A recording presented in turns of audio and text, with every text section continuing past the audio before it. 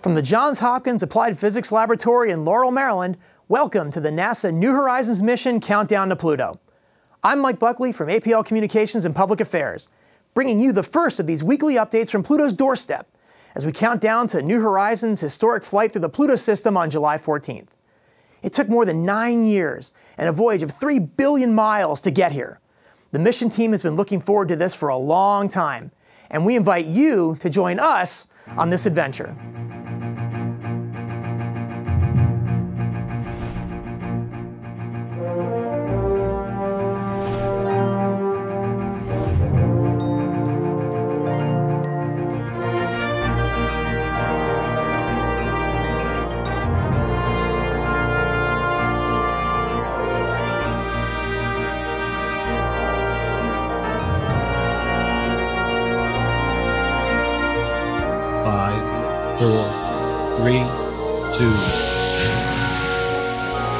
Ignition and liftoff of NASA's New Horizons spacecraft on a decade-long voyage to visit the planet Pluto and then beyond.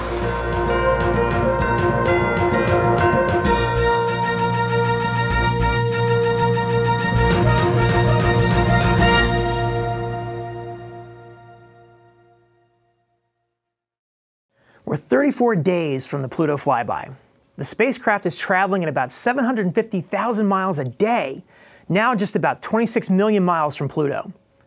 New Horizons is a key part of NASA's exploration of our solar system. Now, joining me to talk about that is Jimmy Lee, NASA's New Frontiers Program Mission Manager. Jimmy, welcome. Thanks, glad to be here. First, start by telling us where New Horizons fits into NASA's exploration of the solar system. Sure, Mike. New Horizons will provide us a completion of our preliminary exploration of our solar system, the classical planets. It'll provide us our first up-close and personal look at Pluto and its moons. It's very important from a NASA perspective. It's one of a number of missions in our portfolio that will provide for exploration of our solar system and beyond. New Horizons is actually the first of this class of missions, New Frontiers program. Tell us a little bit about New Horizons in that program and where New Horizons fits into New Frontiers. Well, New Horizons was judged to be the highest science priority at the time, is the first of the New Frontiers class of missions with the study of Pluto and the Kuiper Belt will allow us to gain an understanding of that region of our solar system and open the door for future exploration. Now, with that New Frontiers line too, you're responsible for a pretty interesting line of missions, that go to some extreme places in here. What are we waiting for to see from New Horizons, once it gets to Pluto? Well, it's really the exciting part about it is what we don't know. I mean, with exploration and discovery, you don't know what awaits us out there. Thanks, Jimmy. Alan Stern is the New Horizons principal investigator. New Horizons is the first Outer Planets mission led by a principal investigator who's charged with managing the entire mission, from developing a concept and assembling a team, to building a spacecraft and delivering new science data. Alan, thank you for joining us. Thank you. Before we start getting into mission updates, tell us first about the New Horizons mission. Well, New Horizons is the first mission to explore the Pluto system. It's a flyby like all of the other first missions to the closer planets, but it's a 21st century spacecraft, the fastest ever launch, going the farthest any spacecraft ever has to reach its primary target, and armed with a very sophisticated payload of 7 very high-tech, very powerful scientific instruments so that we can write the textbook on what the Pluto system is all about and how it came to be. Yeah, like a lot to learn in this case. New Horizons is a mission of firsts. There are a lot of firsts on this mission. Obviously, it's the first mission to the Pluto system. It's also the first mission to what we call the third zone of the solar system, the Kuiper Belt. It's the first mission in NASA's New Frontiers program of PI-led missions, and it just happens to be the first PI-led mission ever to the outer planets. So there are a lot of firsts in New Horizons. There's also one last, which I think is very important to the mission, and that is that we at Pluto are completing what was begun in the 1960s by NASA with the first missions to planets Venus and Mars. And across that 50-year period, the United States has explored all the planets, and we're kind of running the anchor leg with Pluto to finish the relay. In fact, I could even go back farther. It would seem like this mission almost started in 1930, when Clyde Tombaugh discovered what we thought was just this oddball planet on the edge of the solar system. But as it turned out, it was actually the first of a whole new class of worlds that New Horizons is traveling to, in a place that we're just now beginning to learn about. Right. In 1930, when Tombaugh at Lowell Observatory discovered Pluto, he had no idea that he'd actually uncovered the biggest structure in the solar system, the Kuiper Belt, the third zone, as we call it. Sometimes we call it the twilight zone because the lighting levels are so low. And this region of the solar system wasn't really anticipated. In fact, across the whole of the middle of the 20th century, out into the late 20th century, we just thought Pluto was an oddball. Didn't fit the pattern of being one of the inner rocky planets, the terrestrials. Didn't fit with the giant planets at all. It was just off there on its own. And then, beginning in the 90s, planetary scientists began to discover small objects, comets, and the building blocks of small planets that orbit in the Kuiper Belt region. It's teeming with these small objects. Pluto's the biggest and brightest by a long way, but eventually, as more and more data was taken on the Kuiper Belt, it was discovered that the Kuiper Belt also contains a handful of other small planets, other Plutos, even though they're different compositions, different numbers of moons. Some have atmospheres, some do not. But this is Pluto's cohort. This is Pluto's family, and it's the third class of planet in the solar system, the small ice dwarfs. And our first look at one of these objects is New Horizons. So tell us about the spacecraft. What was put together to get that data and get that first look?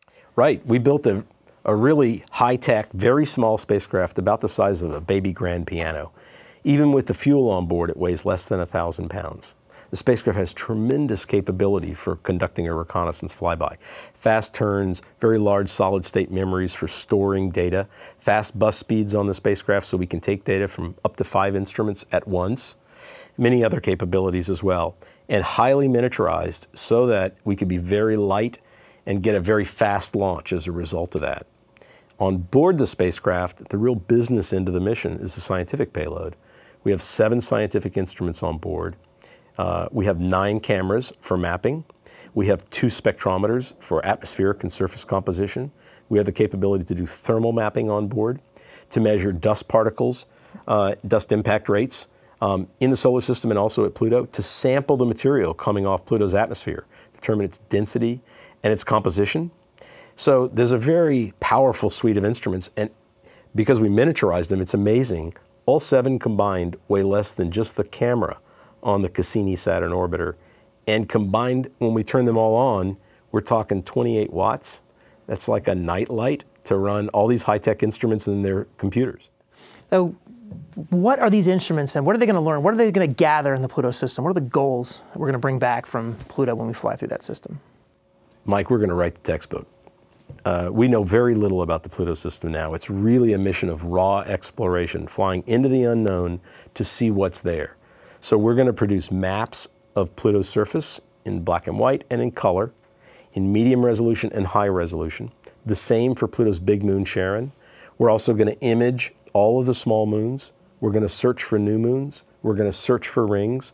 We're going to determine the atmospheric composition, its structure with altitude. We're going to determine the atmospheric escape rate, whether the atmosphere has an ionosphere. And then we're going to make composition maps so that at every pixel we'll have a spectrum on Pluto, 64,000 locations. And we're going to do similar mapping of the big moon Charon and lower resolution mapping of the smaller moons. And that's not the full list, but it gives you an idea for the range and variety of data sets. For example, I didn't tell you anything about stereo mapping, but that's something else we're going to do that's going to give us the ability to reconstruct the topography on Pluto's surface in 3D. I mean, so we're already getting the idea that this isn't just a weekend at Pluto, this idea, right? The flyby itself is July 14th, but it's a 6-month encounter, beginning back in January. What have we learned so far? Are we learning things about Pluto now that we didn't know before New Horizons started speeding closer to the Pluto system? Well, that's another great question. We started in January with environmental monitoring, the region of space where Pluto orbits. And we're using the plasma instruments on board to study the heliospheric environment. We're now using the ALICE ultraviolet spectrometer to also study the charged particle populations out there. The dust instrument is on, and it's measuring the dust impact rates in the Kuiper Belt. And as we started to draw closer in April, we started to image the system with LORRI, which is our long-range reconnaissance imager. LORRI's already detected what we think is a polar cap on Pluto. Other very large surface markings, some are bright, some are very dark. We don't really understand why Pluto should be so contrasty, but I've never seen an object in my career in planetary science that looks this interesting at low resolution. And I think it really promises over the next few weeks to get to be a better and better ride as we start to uncover what's really there. I want to talk about that ride. We mentioned earlier, just in your introduction, the role of the principal investigator. But as we're getting close to Pluto, I mean, we're on Pluto's doorstep. To tell us a little bit about what it's like to be leading this team. This is a mission you've worked on for a long time. To be this close, just take us through what you're thinking and guiding this team to that ultimate. Well, New Horizons is a small team compared to some missions. When we were building it, there were 2,500 Americans that were involved in building the spacecraft, the payload, the ground system, and the rocket, of course, the launch vehicle.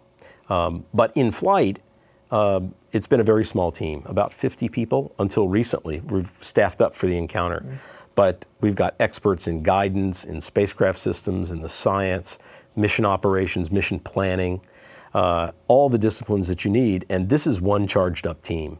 They know that they're getting to do something very special because nothing like this has happened before since the 1980s. That's the last time, Voyager had a flyby at Neptune. And nothing like this is planned to happen again, ever, by any space agency. And so the team is not only psyched up, they know that they're doing something very, very important that we only get one shot at. And leading an effort like that is it's humbling, it's a privilege, and it's exhilarating at the same time because we're going to turn a point of light into a planet and its moons overnight in the next month. Thanks, Alan. We've heard from the principal investigator. Now it's time for a mission operations update.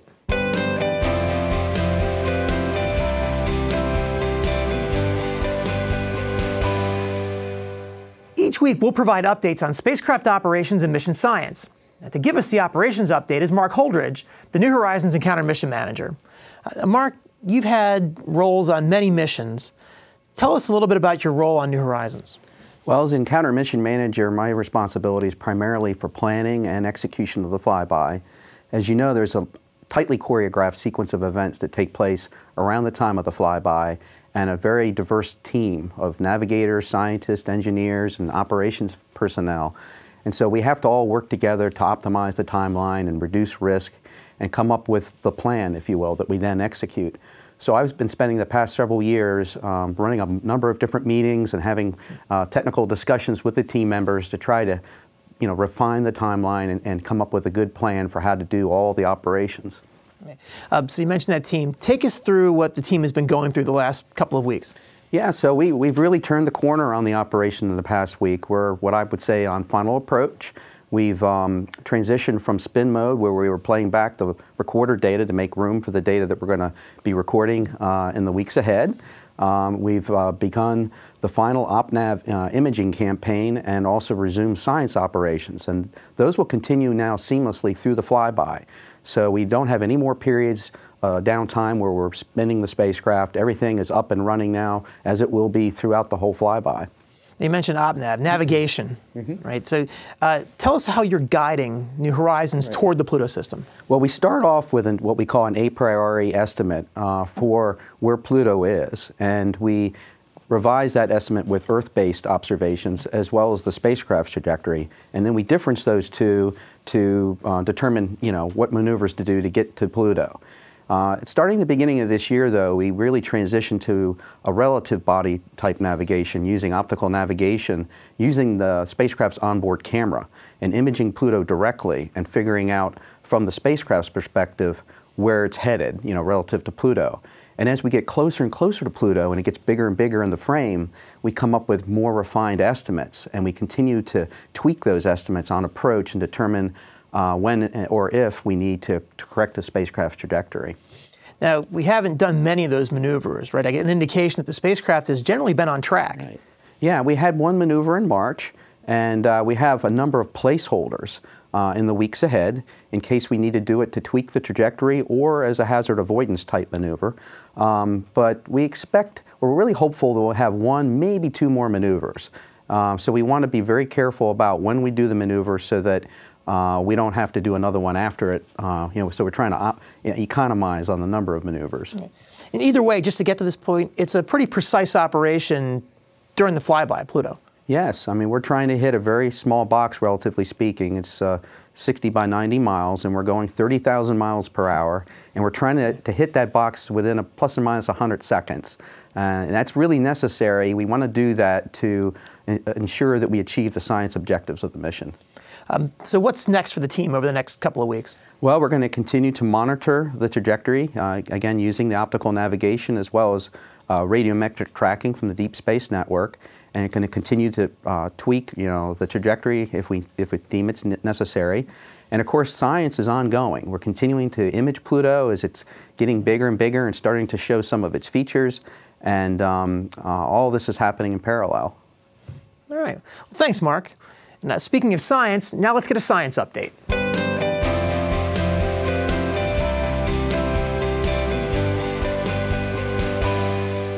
Providing our science update this week is Hal Weaver, the New Horizons project scientist. Now, one thing I always found interesting about your job as project scientist is you're sort of the go-between, a dual role between the spacecraft team and the science team. Yeah, that's right, Mike. I mean, we have come from two very different cultures. The engineers, they really are in charge of getting what we need, but we have to let them know what we need. The scientific objectives of the mission is specified by the science team, but there are a lot of details that have to be worked out. And I'm that interface, that liaison between the two groups. All right, so the flyby is July 14th. We heard earlier about some of the overall science goals of the mission. But this is a 6-month encounter, and we're already getting some results. Oh, absolutely. Yeah. We've, in fact, already taken images with higher resolution than what's ever been done before, and it just gets better every day, every week. We come in, and we're squeezing as much information as we possibly can out of these images and seeing details like we've never seen before, and it's just getting better and better. All right, so what are we learning about Pluto so far? Yeah, so far, actually, what we've learned from the previous Hubble observations about dark spots and bright spots on Pluto seems to be pretty much borne out by the New Horizons images. But now, what we're really going to be trying to do as we fly by Pluto is learn why. Why are we having, what's causing these bright and dark spots on Pluto? Exactly what is it?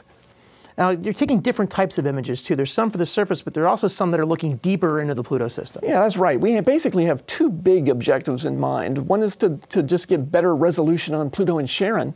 But in addition, we're also taking very deep, long exposure photographs of the system, images of the system, in order to look for new satellites and dust particles that may pose a hazard to the New Horizons spacecraft as it flies by. Now, we haven't seen anything yet, but we're like, up in the crow's nest on the spacecraft, coming in and looking for anything that might harm us. Okay, so that's what we have so far. What's next on the science plan? So, just better and better, basically, as we come closer and closer to Pluto, getting more resolution on Pluto and Charon, going deeper and deeper. We're already well below what has been done from Earth-based observations in terms of looking for new satellites and dust in the system. So anything you see from this point on would be something new? All of this is new. From now on, it's new, and it's just getting better and better.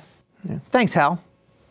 So that's the latest from NASA's New Horizons mission on Pluto's doorstep. 34 days and 26 million miles to go until the Pluto flyby. The countdown continues. I'm Mike Buckley from the Johns Hopkins Applied Physics Laboratory, and we'll see you next week.